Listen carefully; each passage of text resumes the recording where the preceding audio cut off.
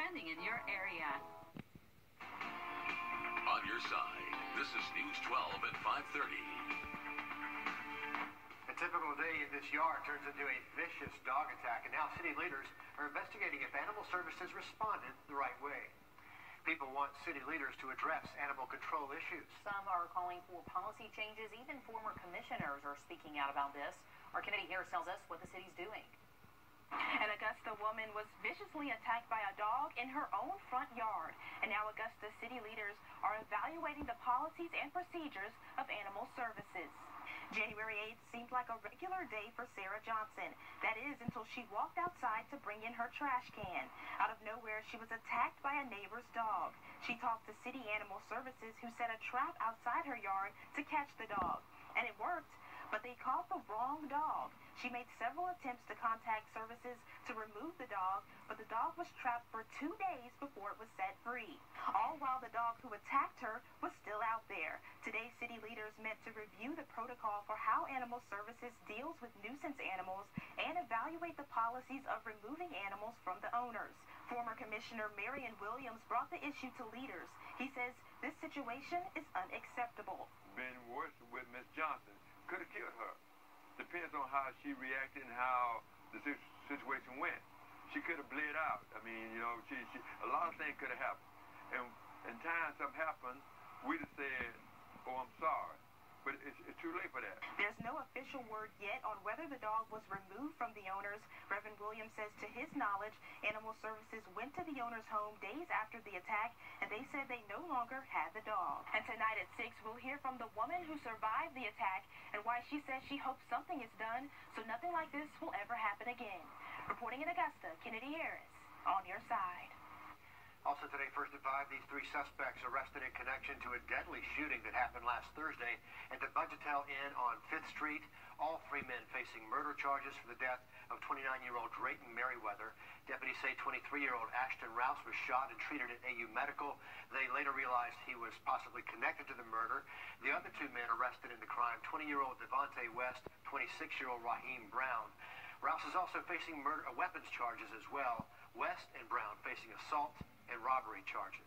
Also first at 5, Aiken officers searching for 62-year-old Ronnie Cummings. He's been missing since last Thursday. He was last seen on Morgan Street in Aiken, right near the Leslie B. Price Senior and Youth Center. Cummings could be at risk of injury because of some medical issues, so if you know where he is, call Aiken Public Safety. The U.S. Attorney for the U.S. attorneys who were appointed by President do step down when the new president steps in. Well, let's get a check of the weather now as we give you a live look downtown and check in with meteorologist Mikkel. Hannah Harding in with us this afternoon. Good to have you here, Mikkel. Good to be here, Richard, definitely. And as you see, that Augusta Canal picture right there, definitely starting to get more cloudy as we continue to check back and forth there. Then even looking at Grovetown and I-20 right now, that a blanket of cloud cover starting to really fill in across the area and kind of settle in. And those clouds will continue to roll in as we head towards tonight and into tomorrow morning as well. Temperatures, though, still holding in the upper 60s at Augusta Bushfield Airport, and we do have 60s around the region as well. Winds out of the south-southwest at about 11 miles per hour, so a noticeable breeze outside right now, and those dew points definitely coming up. So more moisture in the atmosphere, and that's the perfect ingredients as we do have that stalled frontal boundary making its way across our area, and that'll continue to help provide the conditions for some scattered showers tomorrow. Taking a check of those current temperatures around the CSRA, again, we are in the 60s around the entire CSRA right now, upper 60s in Aiken, the Augusta Metro as well, and then even up towards Lake Thurman coming in right at 68 degrees. One of the cooler spots, Sandersville, right now at about 62 degrees there. Now looking ahead at your power planner for this evening, we'll keep that cloud cover around as it continues to build in, and that'll help keep those temperatures on the warmer side as well. So hovering right around the middle 50s as we head towards the early parts of tomorrow morning, and those temperatures could be in the 40s in some of our northern counties as well, as we are expecting some colder temperatures to the north thanks to some cold air damming. We do have some cold air being filtered in from an area of high pressure off to our northeast. So looking up towards Saluda, McCormick, Washington, those could be some of the cooler spots tomorrow morning, with the rest of the CSRA mainly in the 50s. In the Augusta Metro, we may touch the mid to upper 40s for your morning tomorrow as well. Looking at highs around the CSRA, those high temperatures most likely in the mid to upper 60s, but again, we'll keep those cooler temperatures to the north. Saluda possibly staying in the 50s, and some of our northern counties as well staying in the 50s tomorrow. But we'll take a look at that forecast and also the chance for some rain in just a bit. Guys? Thanks very much, 7. Over a year later, we now know the cause of this crash that killed Kobe Bryant and 7 other people. Officials say the pilot made a key mistake flying into some dense cloud cover. He was disoriented, couldn't tell up from down, left from right. Officials say there was no sign of mechanical failure, just most likely a terrible accident. The music world mourning the death of the last living founding member of the Supremes.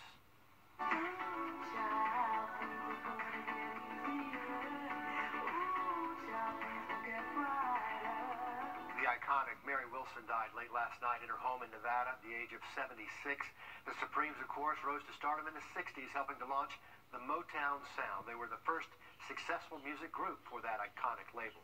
Golden Harvest will be back out in the community again tomorrow for a mobile food market. It will be at Christway Christian Church from 10:30 to 11:30. If you live in Georgia, you're eligible. Volunteers ask that you stay in your car and they will put food in your trunk. And for safety reasons, make sure that trunk is cleaned out because that's the only place volunteers will put the food. Still to come, parents making really tough choices when it comes to whether to send their kids to school. One Atlanta mother calling for virtual learning until it's safe. We'll tell you why she had such a change of heart. A steady chance for rain in the forecast. The best chance for rain coming in Friday. We'll take a look at your forecast after the break. Love is in the air. It's kind of like a fairy tale. But so is COVID. It was tough. You start off with this big dream. Local brides and businesses stuck in pandemic purgatory. Wedding woes Thursday on News 12 at 6 o'clock. Driving up. A lot of action coming from the State House in South Carolina as state senators debate 2 separate bills which will move forward or be denied together. The first bill will move teachers and school staff to Phase 1A that allows them to get the vaccine now and moving school back to full-time face-to-face learning. The other bill would give more than $200 million to DHEC, MUSC, and other health facilities to improve the vaccine rollout. What we do is we set up mobile units and mobile tents and bring staff along and partner with our local health providers around the state and essentially do a drive-through vaccination process with a 15-minute waiting period. So we have to have the right kind of facilities to do the volume and to do to be as efficient as possible, and that takes dollars. Swetman says this bill would fund rural health care clinics, vaccine drive-through events he mentioned, allocate money to hire retired healthcare workers and others to vaccinate South Carolinians. It would also set up regional vaccine advisory committees to help fill in the gaps in vaccine coverage across the state and give money for marketing and promoting the vaccine. You know, a lot of parents are still debating on what's best for the kids, face-to-face, in-person learning, or at home doing it virtually. Both have their pros and cons. It is a really tough choice to make. For this Atlanta mother, she's now advocating for at-home learning after her son got severely ill with the disease. Zach Summers shares her story. Alejandro Cortez's 10-year-old son, David, spent 15 days in the ICU after contracting COVID-19. It was horrible. David's symptoms were mild at first, but weeks later, his health started to deteriorate. Doctors telling his mom it was due to complications from the virus. He went downhill really fast, and as a mother, you feel helpless to see your child like that. The latest report from the American Academy of Pediatrics shows there's been a 12% increase in the number of children who have tested positive in the U.S. Kids are spreaders of the disease, and they see their grandparents, and they see their neighbors and aunts and uncles. Step one is to get these tests out. And Dr. Wilbur Lamb believes recently announced funding for Illume at-home test kits could be key to getting kids back into the classroom safely. The test can detect COVID with roughly 95% accuracy within 15 minutes. There will always be at-risk populations, and therefore, because there will always be at-risk populations, elderly, people with underlying conditions, these tests need to exist. Testing will always be important to, especially for policy. For Cortez, it's a no-go on in-person learning until the virus is under control. Before, I would have said yes, but after seeing what it can do, it's not worth it. School nurses in South Carolina are being overwhelmed by contact tracing. Now those nurses are worried their workload will only increase with calls from Governor McMaster to return to 5-day in-person learning. School nurses also largely responsible for giving rapid COVID tests to students, which are in at least 47 school districts. This has been definitely the biggest undertaking that school nurses have faced this year. It's a massive job, checking for close contacts, looking at seating charts in classrooms, things like that. Governor McMaster's budget from January does have money set aside for every school to hire its own nurse. To weather now as we take a look outside from our camera in Columbia County, overlooking I-20 at the Grovetown exit there, and check in with meteorologist Mikhail Hannah Harding. No complaints, Mikhail. It's felt really good the last couple of days. That's right, Richard. It has felt really good the last couple of days. We've had some warmer temperatures, and today I think takes the cake so far. Looking out at Grovetown and I-20 once again, you can see those clouds definitely starting to fill in, with the Augusta Almanac showing that we actually hit a high temperature today of 74 degrees after starting off in the upper 40s, so not a bad rebound right there. Not quite the record that we set back in 1957, but nevertheless still pretty impressive for this time of year. The average high temperature right about this time of year, right around 61 degrees, so 74 definitely well above that, and we'll see that sun setting here in the next 20 to 25 minutes as we continue on through your evening. Taking a look back at the month in review and looking back at January, the last time that we actually had a temperature at or above 70 degrees was not since January 26th, so today a pretty warm day, and we haven't seen a day this warm in a while, and definitely again above average for this time of year.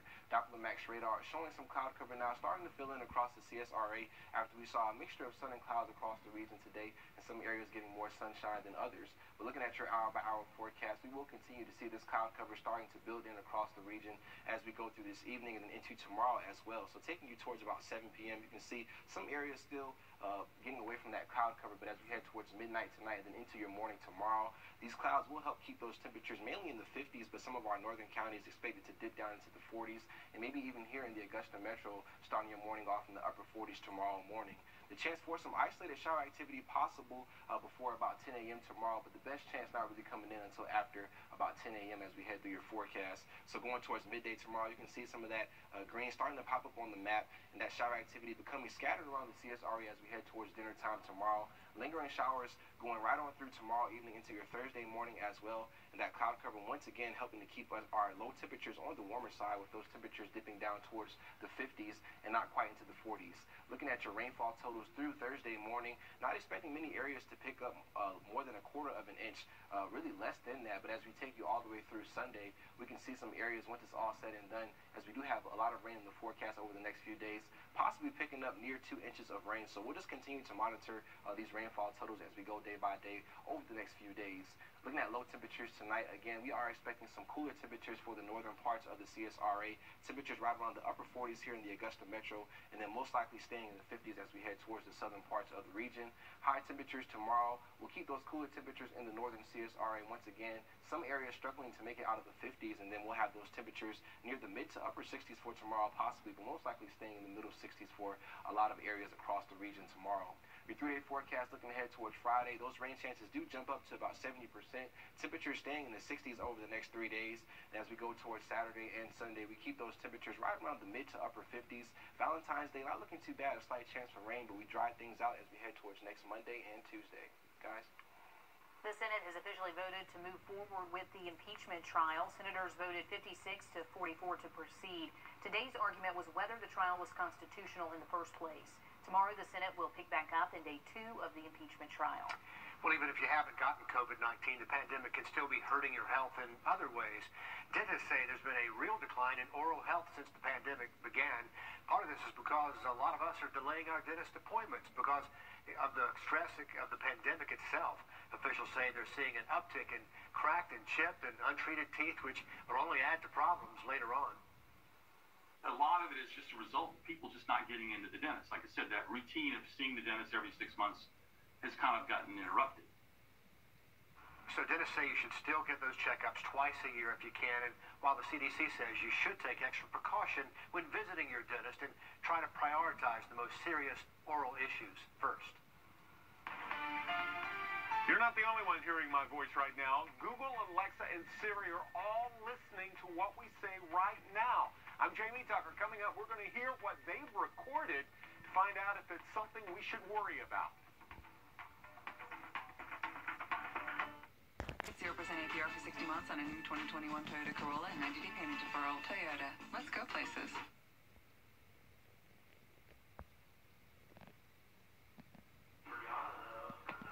All right, we all have Amazon Alexa, maybe you have a Google, Siri, just in about every one of our households. And if you've got one, you're probably wondering, Are they always listening? There's a room full of them right now, probably surrounding you. But even more, what do they do with what they hear?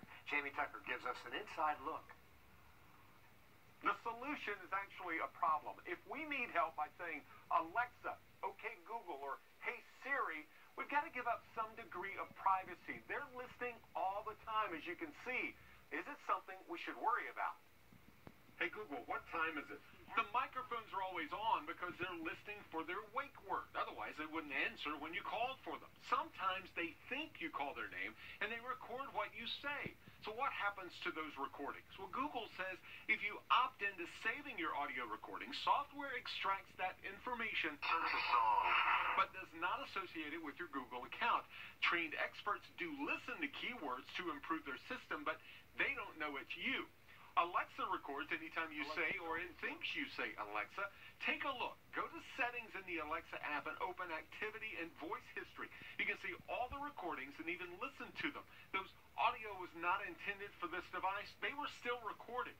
As you can see, my Alexa devices recorded 25 clips in just 1 minute. A small number of Amazon employees listen to some of those recordings, but Amazon insists the recordings are not tied to anyone's account or name. Now, Apple doesn't give you the option to review recordings of when you said or it thinks you said, hey Siri. It gives you the option, though, to delete your Siri and dictation history. Of course, you can't turn off the microphones for all of these devices. Question is, do you want to give up privacy or convenience? That's What the Tech. I'm Jamie Tucker. Can't we just have it all? Yeah, I'm thinking so. But I'm also wondering if your phone will run faster if you do delete all this big stored on there for every question you've ever asked. Yeah, that's not a bad idea. You try it and report back to us. I'll let you know how it goes. I'm intrigued. I'm going to try a new one. Hey, Mikkel, what's the weather? That's a good one, Richard. Temperatures in the 60s the rest of the week, but a soggy forecast as well. We'll take a look at that in just a bit.